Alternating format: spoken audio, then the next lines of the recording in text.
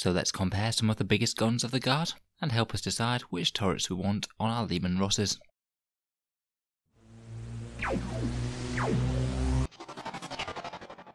Hello and welcome back to Auspex Tactics, the strategy and tactics focused 40k channel, where we're all about getting the most out of our miniatures on the tabletop. So over the last few weeks we've looked at Leman Russes and we've looked at tank commanders. We've already talked a little bit through the various merits of each of the guns, but I thought it was time to just put all the numbers in a table to show which of the guns do best against what. So in this video we'll see how all of the main Leman Russ turrets that are available in the main codex perform against a whole variety of targets, and then we'll have a little bit of a talk about some of the other extrinsic factors as to why you might pick one over the other. So without further ado, let's take a look at the numbers. So here we have the average numbers of wounds inflicted in one round of shooting by a standard Leman Russ, bearing each of the various turret options. We've assumed a regular Russ, not a tank commander, so naturally tank commanders are going to outperform here. We've not done anything fancy in terms of weighting with points like I normally do, and in terms of the executioner we are assuming that we're pressing the overcharge button. The targets we have are a guardsman, a tactical space marine, an intercessor with 2 wounds, a toughness 7 vehicle, and a toughness 3 5-up save Imperial knight. So let's go through the guns one by one. First of all we have the battle cannon, 72-inch range, which is definitely a bonus, though one of the more expensive variants. This one unsurprisingly has a decent, well-rounded profile against all targets. It's not the best in any category, but it's certainly not the worst. It performs particularly well against knights and vehicles, putting 3 wounds on your standard tank, or 2 wounds a turn on your knight even with no buffs. It'll also kill 3 guardsmen, or 2 tactical space marines, or 3 intercessors on average. I think it gives us a good baseline with which to compare. Below that we have the Leman Russ Exterminator autocannon, which is a bit of a sad state of affairs because against the regular battle cannon, against these targets it does underperform in all areas. It's not a load behind when we're looking at shooting at infantry, but it's significantly worse when we're targeting heavies such as vehicles or knights. You do save some costs by putting the Exterminator autocannon on, but I think overall this really demonstrates why I much prefer the battle cannon. It's worth those few extra points. The Exterminator autocannon does have a niche that isn't exactly shown by this set of numbers when you're targeting mid-toughness models with high invul saves or very low armor saves. On things like Dark Eldar Venoms, the Exterminator does outperform the standard battle cannon, though admittedly not by loads and at a bit of a shorter range. Next we have the unloved child of the Leman Russ family, the poor Vanquisher, which Games Workshop has let languish in obsolescence since it first came out in 8th. It's supposed to be the premier anti-tank choice for long-range Leman Russ fire, but is a massive victim of Games Workshop overvaluing single-shot, high-damage, high-AP weapons, or at least at the start of 8th. As it only has 2 shots when you're grinding advancing, it's understandably not particularly impressive against hordes, killing less than 1 on average, but even against pretty much its prime target, which are toughness 7 vehicles, even with roll 2 damage picked the highest, the standard battle cannon still comes out better. Again, it's cheap, but it's incredibly limited into 1 roll, and it doesn't even do that 1 roll particularly well. Maybe they'll fix you someday, Mr. Vanquisher, but until then I'm leaving you well alone. Next we have the Leman Russ Eradicator. This is the one with the strength 6, AP-2, damage D3 profile that ignores cover. So basically unless you're firing at infantry or vehicles that are in cover, it's always going to do the same or worse than the standard battle cannon, as it's basically the same thing with 2 pips less strength. Again, it costs a little bit less than the battle cannon, but that cheap cost does give you a hefty damage drop against hard targets such as the knight or standard vehicle. Even when pointed at intercessors or tactical marines, if they're actually in cover, it's only very slightly better than the standard battle cannon. Ignores cover is great, but I think between the two, strength 8 is usually going to be more helpful. So again, the standard Eradicator is just superseded by the standard Russ for me. Next we come to the Demolisher with its new and very scary updated rules. The Demolisher is now strength 10, AP-3, damage D6, and it's heavy D6 against all targets now. So basically the same stats as the battle cannon, but better in every way, apart from having short range. The Demolisher has some really impressive numbers on the go, as you can see here. It's decently strong against infantry, and is particularly better against intercessors compared with the battle cannon, due to having less chance of rolling a 1 for the damage result, and having higher AP. It really is against heavy vehicles that this thing really shines though. Against your standard toughness 7 targets, you get a whopping 6.8 wounds out of the Demolisher, which is way above twice the output of your standard battle cannon. and know that this will be exactly the same if it was firing at toughness 8, which the battle cannon suffers against a lot more. It's also very solid against the Imperial Knight, being the best of all of the weapons to take on this guy by a very long way.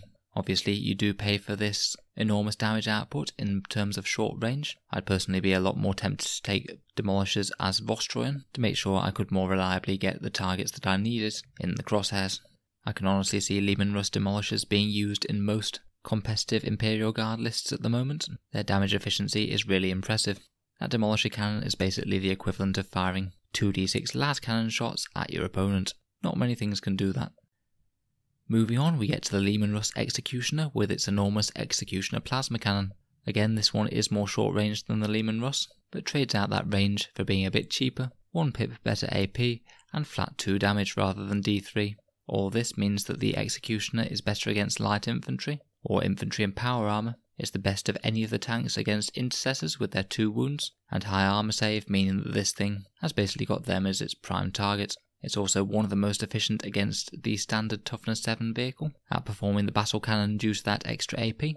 But of course you do have to bear in mind that you do have the chance of overcharging this thing, causing yourself a few mortal wounds, and you're ideally going to want a source of reroll ones, if you can get it. The range is also a factor. So a very interesting choice in my opinion. A little cheaper, generally higher damage output than the Leman Russ, but with some significant downsides too. Next we get on to the Leman Russ Punisher, the Gatling tank that saw a bit of a points hike in the new chapter approved, that can throw 40 strength 5 shots down the range.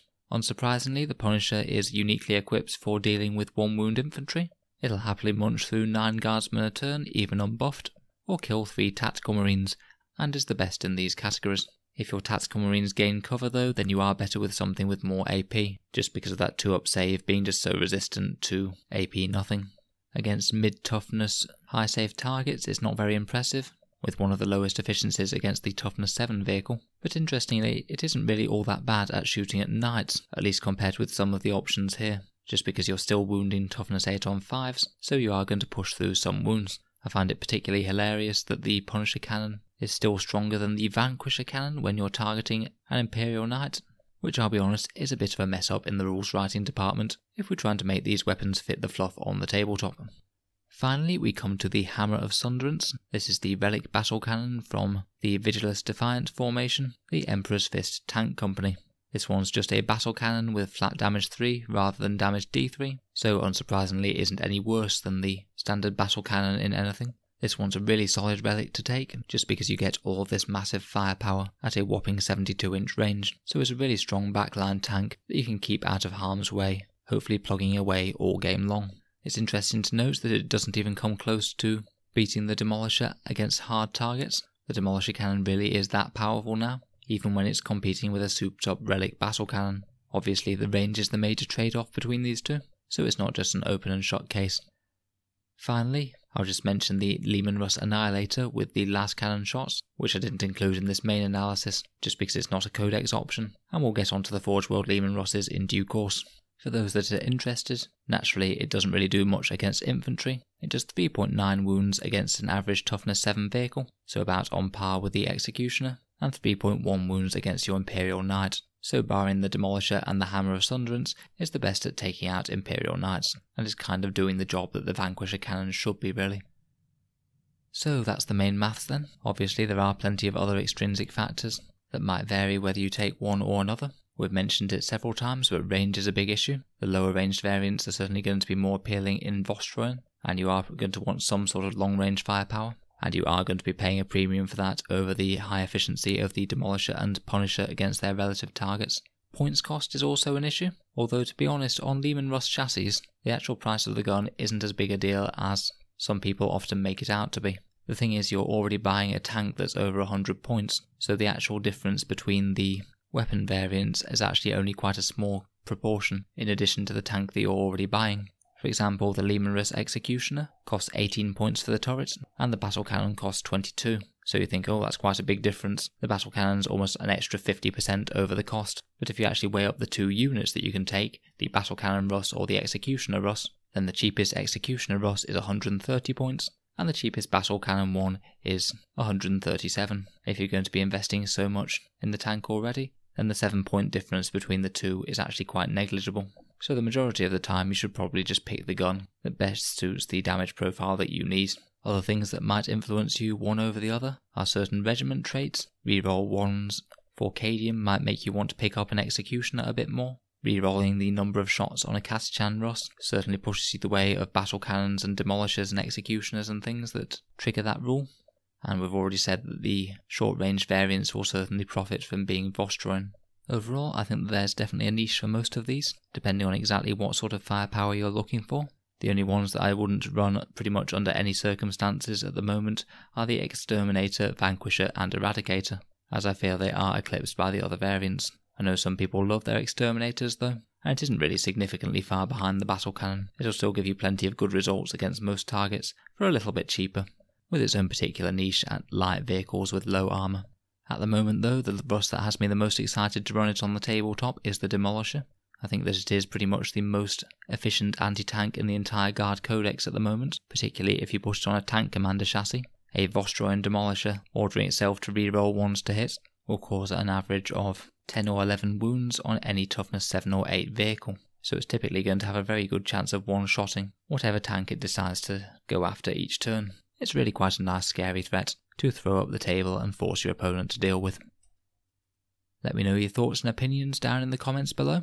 Which Russes have you been enjoying using recently? And does the maths back up your experience on the tabletop? I'll be continuing with my Guard series every 2 days going on into the future, so check back Monday on Auspex Tactics for another upload. Thanks very much for listening. If you'd like to support the channel, I do have a Patreon page. The link's in the description below, and anyone who pledges to support will gain access to some early videos, my own tournament lists when I attend tournaments, and some other things as well. These videos take quite a while to make, so any support you can spare is of course greatly appreciated. Thanks again for listening, and I'll hope to see you guys next time.